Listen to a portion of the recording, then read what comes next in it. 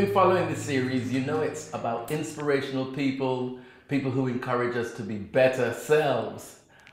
This week, this guest, I have to say, lives up to that reputation. He's an artist, and his name is Jim. Nice to meet you, Barry. This guy's story is phenomenal, which you will hear over the next 45 minutes. How are you doing? Very well, very well. Good to be here. It's great to have you. Thank you. Now, I first saw you at an exhibition called The Other Art Fair. That's right, yeah, The Other Art Fair. Alternative Art Fair. Yes. And as I walked into the exhibition, I have to say, you know, I'm an art lover, much into art appreciation. But when I saw your stuff, it literally, no pun intended, because a lot of it's in 3D, Yeah. jumped off the wall and grabbed me by the neck and said, "You've got to talk to this guy." And you saw, Yeah. I was so enthusiastic. I was like, "I've got to talk to you, give me a card." How did this all start? Well, to start with, I was a builder pretty much most of my life. But Now, I have to interrupt you there. Now, this is the most inspirational thing you will hear. It carries you on such a journey that is amazing. So as you were saying. So I was doing a building job, just coming to the end of a refurbishment job and doing a floor. I happened to cut a piece of tile, slipped the knife into my leg. And as it went in really far. And I sort of said to myself, I was working on my own, I said to myself, this is not going to be good. So I literally stood up, not wanting to look, but took my trousers down to have a look at what I'd done. And there was no blood, there was no scar, there was nothing. I couldn't even find where I'd done it. I literally was looking around thinking, I know that went in far, I could feel it. Couldn't find it, so what did I do? I pulled my trousers back up and went, that was lucky, and carried on working. Went home that evening, all was fine. Again, had a bath as I usually do, went to bed, woke up the following morning and I felt as though my leg was sore, but I kind of thought to myself, it's sore because I'd been doing a floor all day and I've been on my knees. On your knees. And I just thought, oh, well, that's all it was. And I said to my wife, do you know what, I don't feel good enough to go to work, so I'm just going to rest. But then as the day had gone on, I started to feel as if I had some sort of flu symptoms. But still didn't think a lot of it. When the evening came that evening, my wife had made a chicken dinner and she said to me, oh, I feel a bit ill. And I said, oh yeah, so do I. And so we assumed we both had a bit of food, but we said to each other, you know, oh, maybe we've got a bit of food poisoning from the chicken. So I'd gone to go to the toilet because I was still laying in bed resting. And as I came back, I passed out in the hallway from the bathroom to the bedroom. And my wife couldn't pick me up, so she rang the ambulance. Now the ambulance came, and we told them that we thought we'd had food poisoning maybe.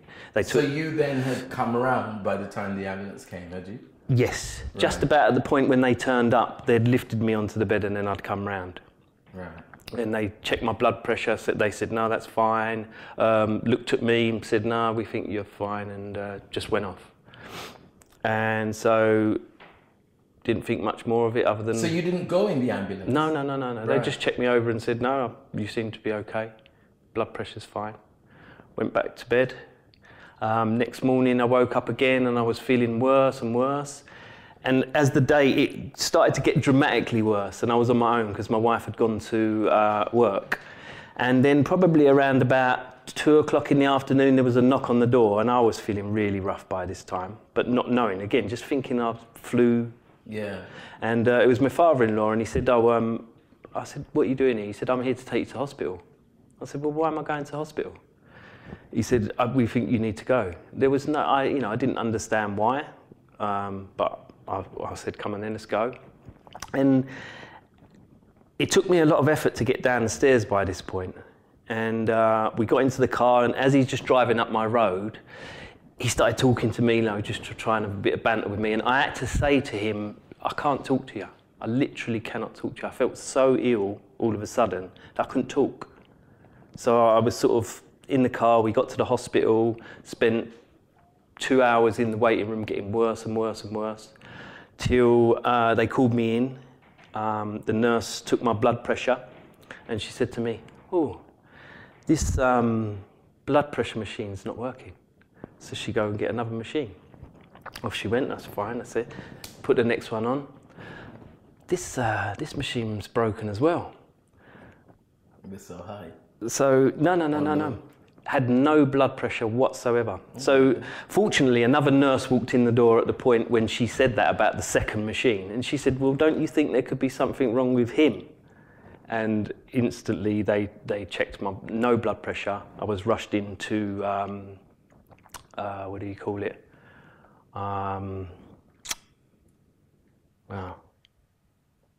ICU. And then they literally, I can remember them cutting my trousers off, and that is it. That's all I remember. My wife says I was awake after that point for another day, but I don't remember anything. But back to the actual incident itself. Yes. So you're cutting the tiles. Yeah.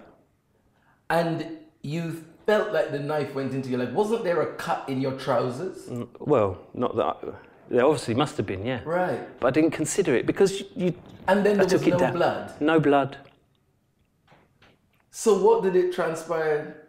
So what the doctors eventually told me after I'd come out of coma, etc., was as the knife had gone into my skin and through, it took the bacteria that lives on our skin naturally, we all have living on our skin, took it straight into the bloodstream. As the knife came out, it sealed itself, so the oxygen wasn't able to kill the bacteria. Right. And then that going straight into my bloodstream wiped me out, basically. Wow. So it was that deep that it just went in, sealed itself as you pulled it out? Absolutely. Now, what had happened previous, I'd just cut a tile and thought to myself, "Oh, this is getting a bit of an effort, you know, to cut it. I'm going to change the blade." So where I'd been working with a blade which was quite hard to go through, I put a brand new one in, thinking that I was going to struggle the same way. I've gone... And because it was a brand new blade as well, that's why it went so far into my leg as well. So how long had you been a builder? Probably 15 years. Right. And so I had my own company, had plenty of clients, had enough work probably to take me through to the rest of my life, really. So, builder. Yep. This accident happens, you then go into hospital. Mm-hmm. And how long were you in a coma for? Just over 3 weeks in a coma. Over 3 weeks? Yes. As he's telling me this story and it unfolds, it just becomes more amazing every time. I mean, 3 weeks in a coma. Mm-hmm. And then what happened after that?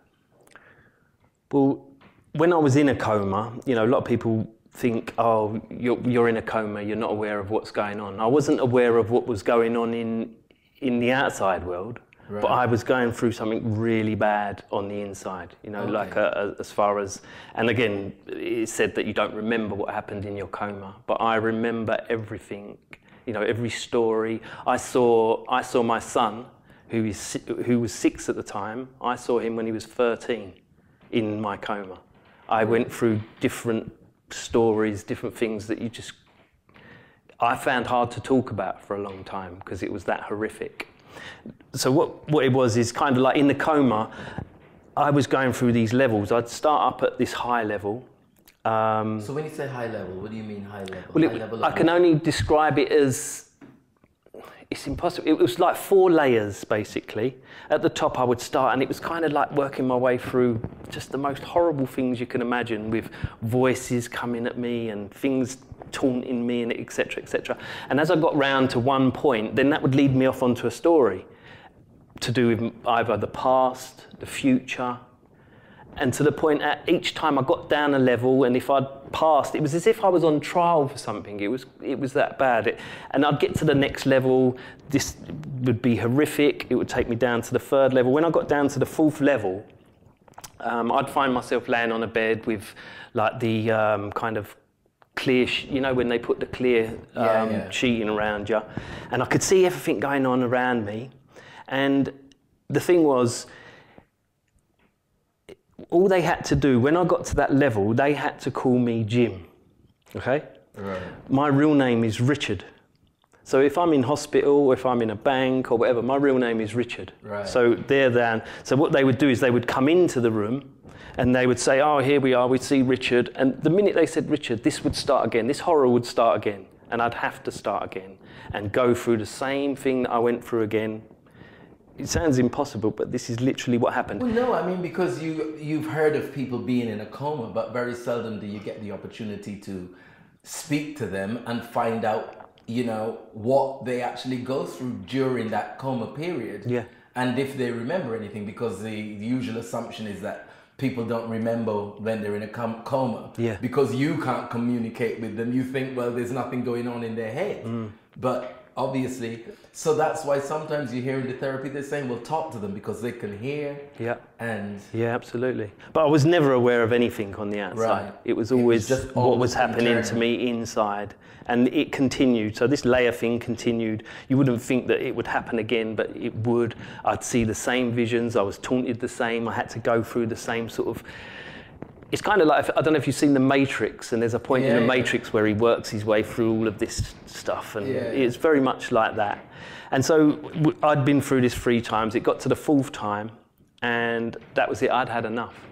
And I said, you know, whatever you're trying to put me through, I refuse to do it. I said, you know, I was saying literally, if I'm going to die now, that's what it's going to be. Because I'm not going to go, I'm not going to, basically it was telling them that I wasn't going to do what they wanted me to do in order to get back down there again. Wow. And so at that point, I got a bit, you know, a few things that I'd said which I couldn't say here. But and as it happened, as I refused to play this game, as it were, these 4 layers went to the point where I was on the bed and I woke up at that very point when I refused to go through what they were putting me through. Can you see my bottom lip? Hang on. And literally I saw them layers fall, and I could go into much more graphic detail, but it's not worth it. But it was horrific to the point that I couldn't talk about it for months. And this was just over 3 weeks? Yes. Did you ever have to have therapy about it after? Therapy was offered to me. A nurse kept coming up to me and saying, look, you've been through a lot, you know. Because even out of my coma, once I came out of my coma, I wasn't aware why I was in hospital, how long I'd been there, or anything. But she kept coming to me. This woman would come and say, you're going to need therapy. You're going to need to talk about what you've been through. But you know, the whole experience is that the human body is so strong and powerful, yet still so fragile. That's right. Because then you think that it was just something that the bacteria went inside, sealed itself, stayed in your body. Yeah. And it caused all of this. Yes. So after the 3 weeks plus, because Yep. you said it was just over 3 weeks, what then happened? You were discharged, or you had to spend an extra time in hospital? I probably spent another week and a half there. And throughout that time, again, I think had so many drugs, everything, I wasn't aware still what was going on. I wasn't aware that I'd had, you know, quite a large piece of skin cut away from my leg. It was only on the day that I was discharged that the doctor said to me, oh, well, let's dress your wound before you go. And I went, dress my wound? And as he took the covers off, and they'd been doing it all the time at the hospital, but I was unaware of it. And probably a wound like this big, and he showed it to me and he went, oh, what a lovely wound. And I said, how can a wound be lovely, you know? But that's exactly was his words. And actually coming out of hospital, whenever it was dressed afterwards, people would go, what a really nice wound, what a clean wound, you know? So why was it because of the injury that the skin was broken away, or they had to cut it out? So what I had was, you're probably aware of sepsis. Yeah, that's right. And I had the worst form of sepsis, which is called necrotizing fasciitis, which is a flesh-eating bug. Yeah. So basically what it was doing, it was eating its way, fortunately, it was eating its way down my leg, because there came to a point where they took my mum and my wife into a room and said, listen, we're going to do an operation here, and if it's come above his knee, we'll have to take his leg off. Right. So fortunately it hadn't. So they'd done the operation to cut away enough that you kept me here. Kept your leg, yeah. Which you need. Yes, absolutely. Right, so now we get to the bit of the recovery. What was going on during your recovery? So probably I was 6 months in waiting for me, whilst I was in a coma, I lost the ability to walk. I didn't realise that, you know, I was laying on a bed and they said to me, oh, we're going to come and get someone to teach you to walk again.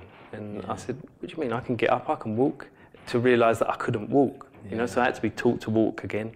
And basically, I had to bring myself back up to strength to have the skin graft done on my leg. And that, I had to wait 6 months till I was strong enough. I'd put my weight back on. I'd lost 4 stone in hospital. I had to put the weight back on, be strong enough for the operation.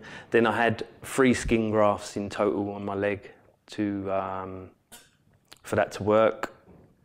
And it was only after I'd been sitting watching every box set under the sun, you know, with my legs up. I had my mum looking after me every day. She was cooking me food, etc.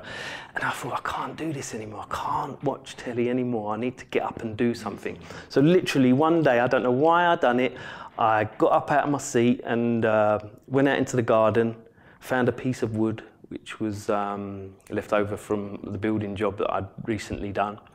Got some paint, started.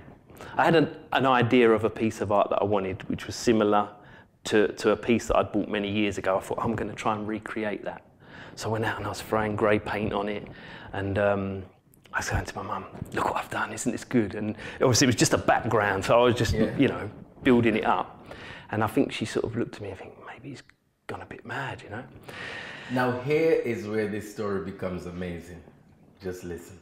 So I produced, not the art you see behind us, but a couple of airbrush paintings, which I just thought I'd done it to keep myself entertained, to stop me, you know, watching the TV. I took them down to a gallery to have them framed, and they went mad over them. They said, oh my God, we've got an exhibition coming up. We want to put these in the exhibition. Will you put them in and all this?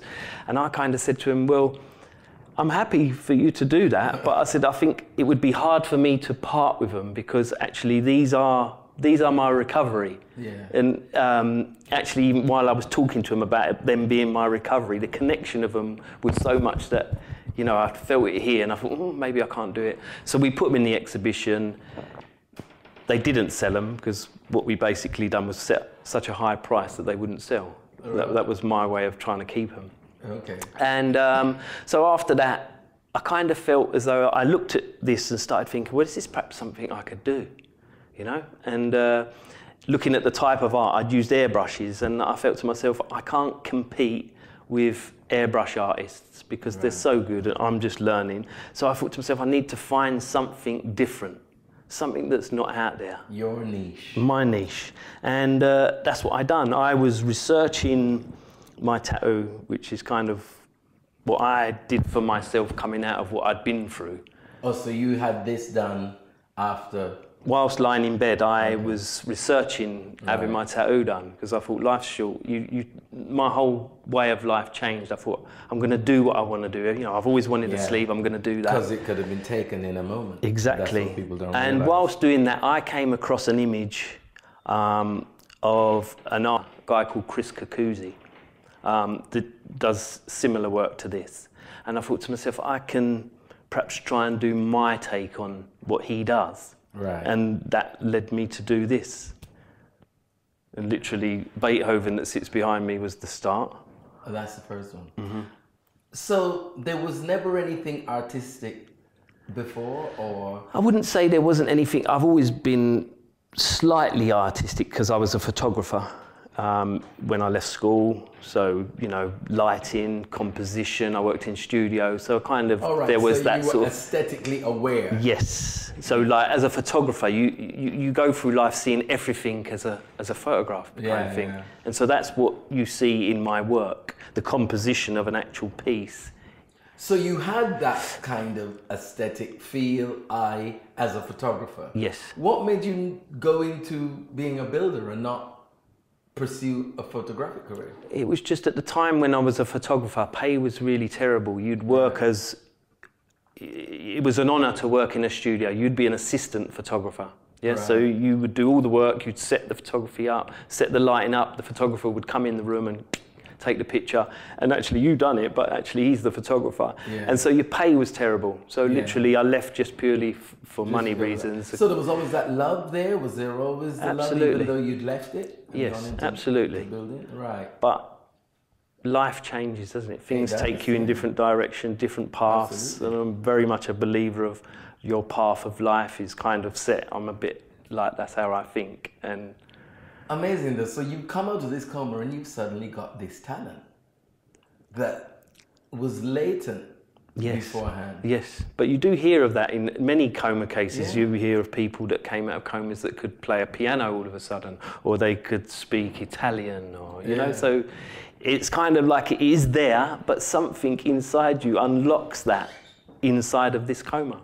Yeah. And then subconsciously, what I was finding as I was building my art pieces, there's kind of visions. The end result of what I do now is kind of like building like a sculpture of stuff that you could only see, i.e. in a coma state or in your dream state. You know, because anything that you see in my art is not necessarily what you're going to see in the real world. So it's kind of like it's what you could only see in your dreams. It is unusual. I mean, we're going to pan through in a minute, but I mean, it is so outstanding and so different.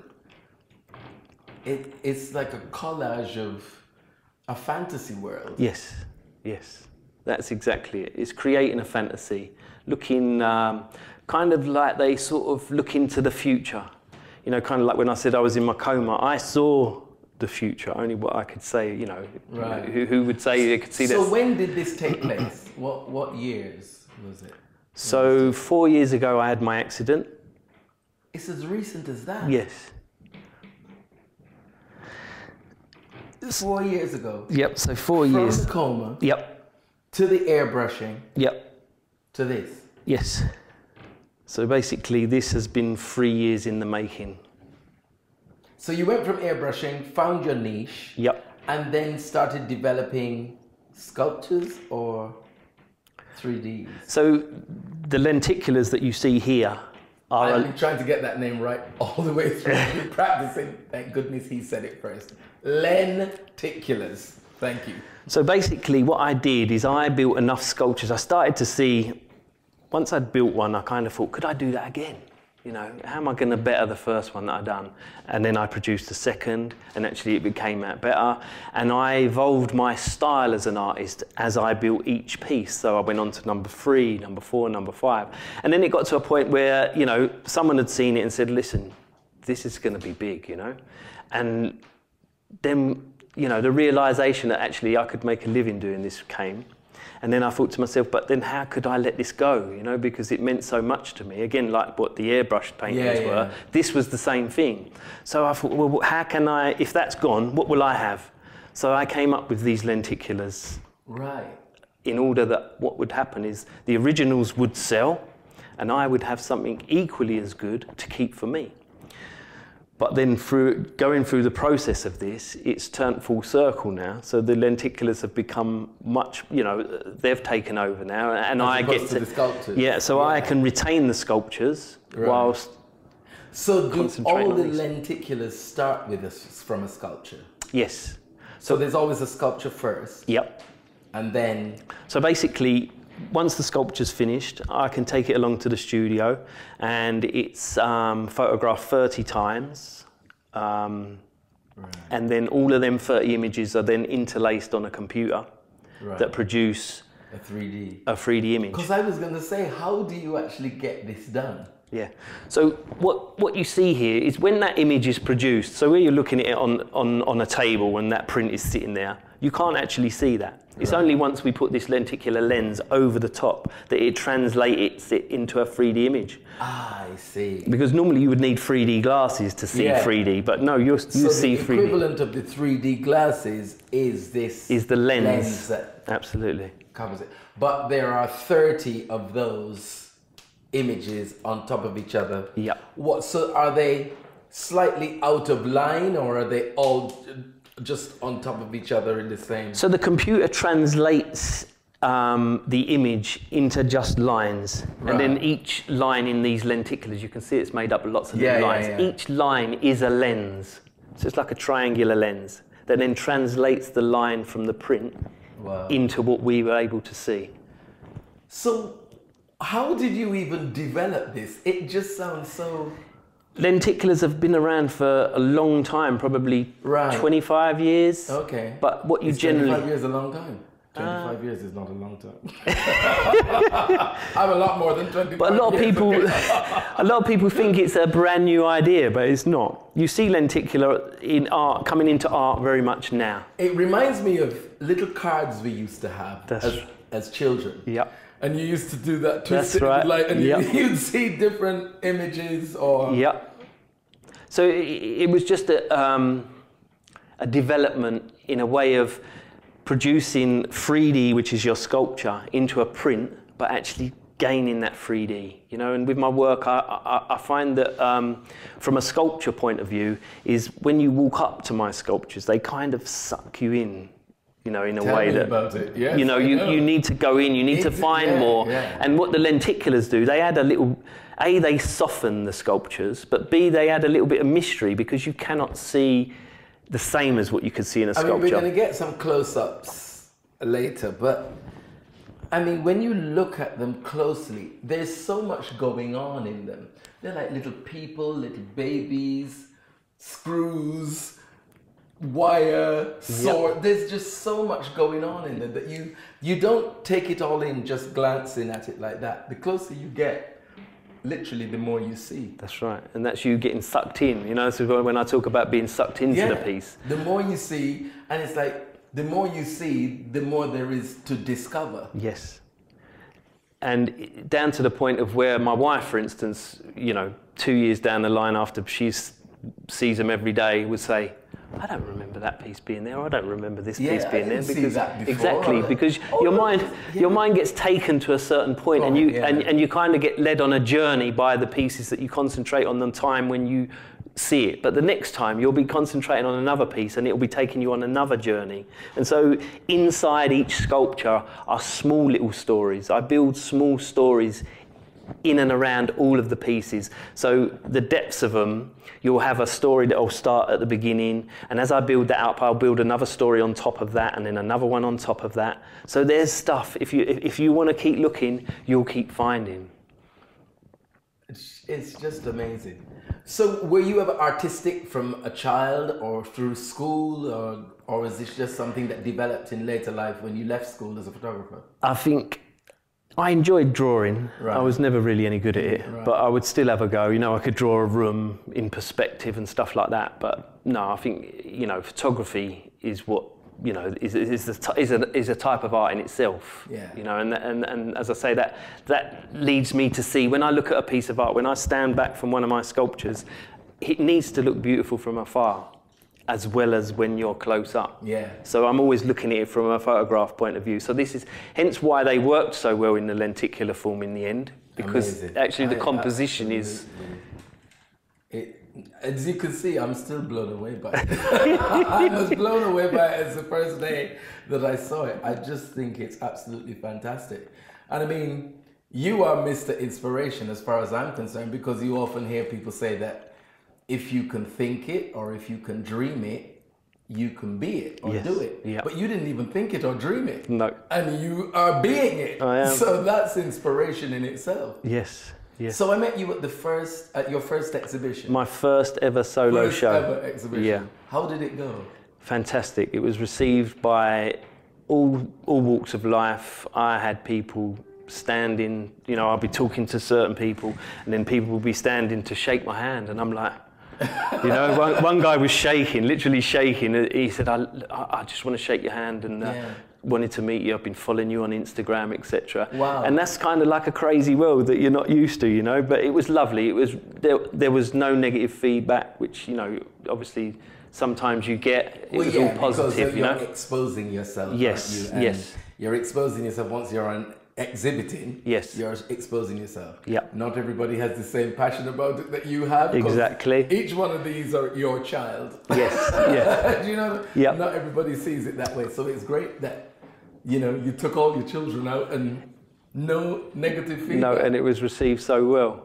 And obviously, from my first point of view of being a first ever exhibition, I was kind of worried that would I be able to talk about my art in that way? Would I be able to answer all the questions that people were going to ask me about my art? And you know, if you're talking about what you do, as you said to me earlier, it comes easy if you're only talking about what you do, and it did. And by the 4th day of being there, I was just full of enjoying everything that I was telling people. I was being able to guide them from the first piece that I made over to the second piece to the 5th piece, which is this piece here, which has got more going on than any other piece, and trying to explain how my work evolved from the first piece literally to the 5th, which you see here.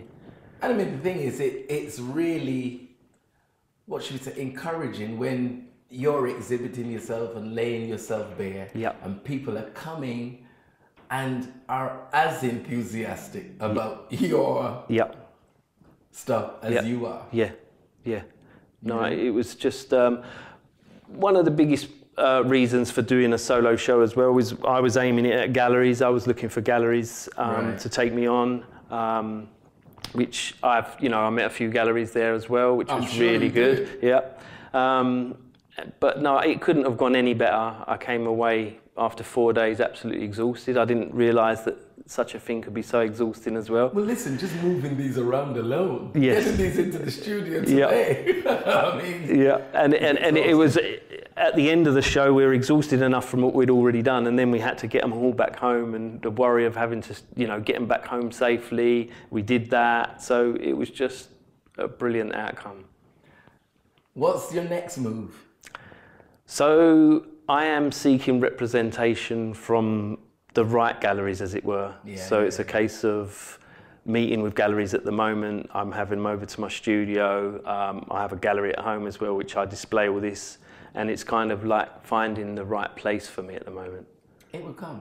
Yes. It will definitely come. Yes. There's no doubt about it. Because this is outstanding stuff. I'm still just blown away. But I want us to go over and look at the sculpture. Yes, now. yes. Because as you said, the sculpture is always the starting point for these lenticulars. I love saying that word. These lenticulars. You brought one. Yes. Which is the sculpture of the Beethoven that's over there. No, the Birth of Destruction is over there. Yes, it's this one. Yes. That's right.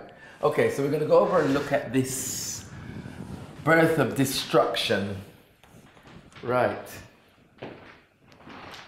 Now talk me through this, because where did you start? So this was my second piece that I ever made. Beethoven being my first. This was my second. Mobile phone in there? It is. So this piece is called The Birth of Destruction. So what it is actually telling the story of is these couple here being chained together by these cherubs. Love-giving cherubs, I call these, to produce children. Right. And then the whole moral, I don't generally, when I'm putting my art out there, generally try and tell everyone about the stories that I put in them. Right. I kind of give you the title and let each individual make up their own mind. What they get from it. From this point of view, I'll explain exactly what this was to do with. So this is the baby being born into the world. And then all this tells the story of journey of all of our lifetimes, from being a baby and things that may corrupt their minds, etc. So if you look in close here, I've got like a little baby in there that's got an ADHD tablet for a head. Yeah. Television for a head. A mobile phone. Oh right, I realised the mobile phone is the head of the young child. Of the baby. Yes.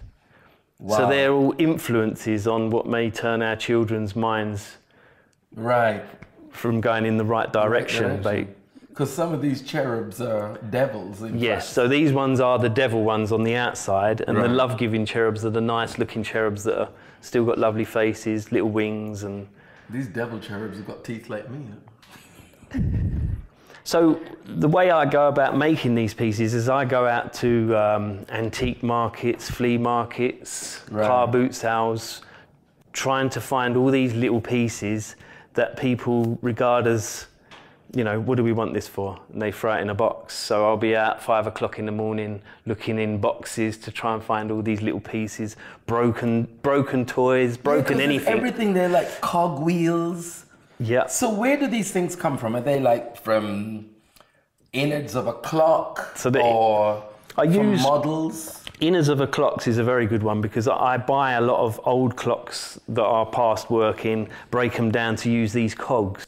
Now, these cogs follow my work across most of my pieces, because I feel that the cogs represent time. So it's describing time in my work. So the cogs represent all the time. So these little cherubs here carrying time in their little baskets there, and they use them to chain them together for a certain amount of time for what needs to happen. It really is one of those things that you just want to touch it, but I'm really fighting, holding back not to touch it, because you just want to. As you see, when you came to the show, they were in glass boxes. Yeah, because everybody wants to touch it. So and go home and they're normally locked away. But exactly. Letting you see it like this is much nicer. Indeed. So you asked me, how does it start? Yeah. So I bought this frame from a lovely couple in Islington who said they'd cherished this mirror for so long. It'd been with them for 20 years. And I said, it's going to a good home. I said, I'll send you a picture of what I do with it when I'm finished. I haven't done that yet. So I start generally with a centerpiece, which would have been this lovely couple, the frame. And then I build this story. So at the point when I had the frame and I had this piece in the center, there was no story. Right. Yeah. So what I do is it evolves. The story evolves. The title comes. Once I got the title, so once I'd done this and placed the little baby at the top, then the title comes, and then I can work on the story as I go. And it's kind of like each piece that I've done to date generally takes me around about 6 months to complete. Right. And that's due to the constant battle that I have of putting on, taking off, putting on, taking off. So, I could be working on this piece for... So in actual fact, this is much more difficult than that. Oh, absolutely. This is quite easy compared to this. Yeah, this is really where the work goes in. You just take 30 pictures of it, put that on the computer, that's it. But that looks so impressive. But without this couldn't exist. Yeah, that's it. Yeah. But really, this is what takes the time. So let's have a look at this one now. This is the lenticular of this. Yes.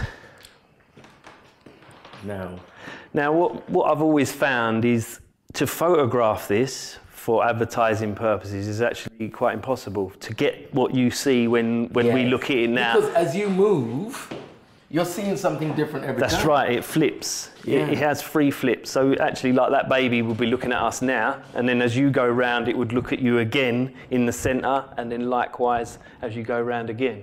Yeah. Just amazing. Okay. Just great. Come, take a seat.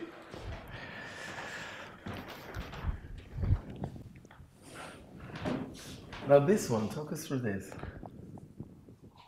I've got him talking so much he needs a drink. I do. So, again, this one is called The Forced Resurrection. Right. Now this started with this beautiful Jesus that I bought from Newark Antique Market, which I go to once a month, off a guy from France. Absolutely beautiful. And I bought it in the know that I'm going to use that for a piece one day, Yeah, okay. And then I started literally again, like that one I explained to you. That was the start of the whole piece. Oh, so you started at the bottom with this? Yes. And I built a framework where Jesus is and done the whole piece there. And then I built that story. Like I say, then it starts evolving. I've got the title, Forced Resurrection. We're bringing Jesus back. This tells the story of basically the end of mankind, or nearly the end of mankind. Because these look like wings almost. Yes. So basically what's being used is basically everything that's left. There's a battle going on, basically. You can't actually see it here so much, but it's a battle over... What's happened is the universe has come together, alien life forms, the greatest mind. This represents the greatest mind. They've put the greatest mind together in order that they can use everything organically from the end of the world to produce, to bring back Jesus Christ. So this is the mind, the brilliant mind. And you can see these bits coming out here and this coming down. And these are 2 different worlds, is it? Fighting with each other? Yes. Okay. So there's a battle going on over the people that want the resurrection of Jesus over the ones that don't. But actually, as far as from a universe point of view, they're only interested in saving mankind. So this is talking about and trying to tell you about what they'd needed to do to save mankind. Now this one over here is Beethoven. Let's just go and have a look at this. So this was my first piece. The first piece? The first ever piece. So at the point when I made this piece, there was, I didn't have so much, like I didn't have a studio full of stuff like I've got today. So I was actually literally started with Beethoven. I'd bought Beethoven. Well, so that's just a bust, is it? Yes. So I bought the bust, I transformed him, and he sat on my hallway windowsill for quite a while until I started building up stuff that I needed to create this piece. Right. And so it was kind of like the bare form of what I was doing. So my style as an artist started to develop more and more. As each piece came on, you would see the style of an Onyx piece basically coming more through as each piece that I did.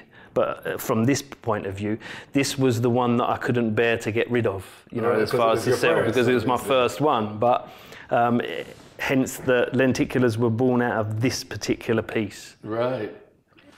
And then the success of just the reaction that we got from the first piece led everything exactly led it forward from there. So when did the name Onyx come about? So, to be honest, I was kind of I was in talk. Basically, I invited a friend of mine. He's a producer in the theatres. I said to him, you know, I need a powerful name to go with my work, you know, and he said, look, I'll come over and we'll sit together and we'll try and come up with something that represents your work.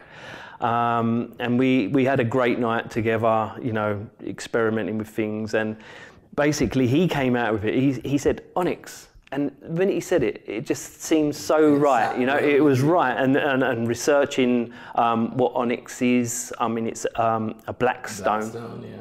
And when they talk about what its powers are, they talk about the black onyx takes you into the dark. This is what it says. It takes you into the dark before leading you towards the light. Now that's kind of representation of what my story. Yes. So you know, in Onyx, the dark inside the light is the slogan that I use for my work. The backgrounds are dark as well and black. It kind of is in keeping with the whole process that is you, not just your experience of going into the dark and coming into the light, but how your work is represented and how it's placed. Yeah. It fits perfectly. Yeah. And so, although, you know, my wife always thought that my art was quite dark, and at first she was afraid for her friends to see it because they thought they might think something was a bit crazy with me, you know. And but I always said to her, look, I create art which has got dark tones, but actually there's hope. It's trying to show there's hope in all my pieces, you know. So although you have dark, there's always light. And like you say, from my coma, there was dark, and then there was light. And it's just one now journey of light. You have to make sure you shine all the time. Yes. Keep shining. Yes. Keep shining. Don't stop shining. No. I'm coming for you. So what are you doing from now on? You got more exhibitions? I know you said you're looking for representation and galleries. I think once I decided that this was going to be what I'll be doing, you know, I had a gallery in mind who concentrates on 3D sculptures. Okay. And I put it in my mind, I want to be at this gallery, you know, and will it to you. Will it. Exactly, that's what I was doing. And basically I thought, right, I'm going to ring the gallery up one day. I rang the guy and said, hi, my name's Onyx. I produce sculptures, 3D sculptures. I'd love to come and show you them. Most galleries just go, yeah, just email us and we'll get back to you. But this guy said, look, I've got 5 minutes today at 3 o'clock. I said to him, that's all I'll need. Yeah, went down to the gallery, took my book down to show him, and he was blown away. He's offered me an exhibition which is coming next month, which is part of the Found Art exhibition.